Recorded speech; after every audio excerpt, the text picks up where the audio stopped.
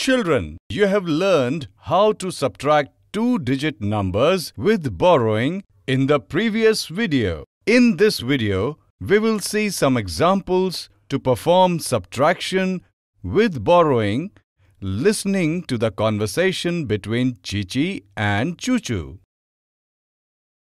Chichi, let's decorate the house by making a bouquet of these 34 roses. Yes, let's make it.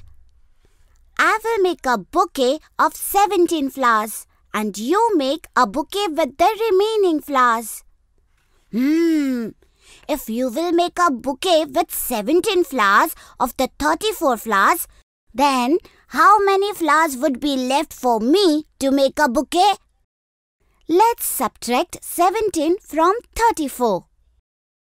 Yes, first of all, we will write these numbers in the box of ones, tens and then perform the subtraction. But here we cannot subtract 7 from 4 in the box of ones. So, we will borrow 1 10 from 3 tens in the box of tens. Yes, so now we will write 14 ones instead of 4 in the box of ones and 2 tens instead of 3 tens in the box of tens.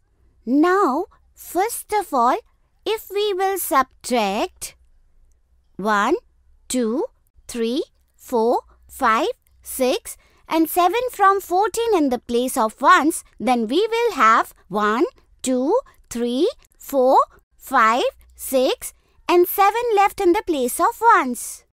Now look here.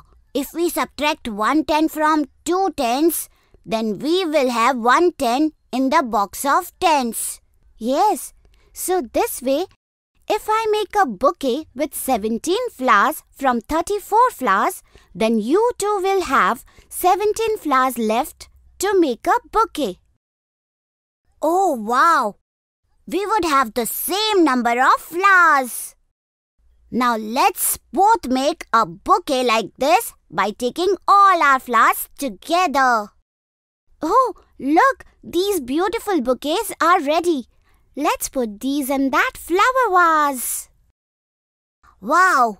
It looks beautiful. Okay, Chichi, now I have to go. Yes, see you. Children, I hope you have learned how to subtract two-digit numbers with borrowing a little better with the help of this video. In the next video, we will understand what mistake does Chichi make while performing subtraction with borrowing.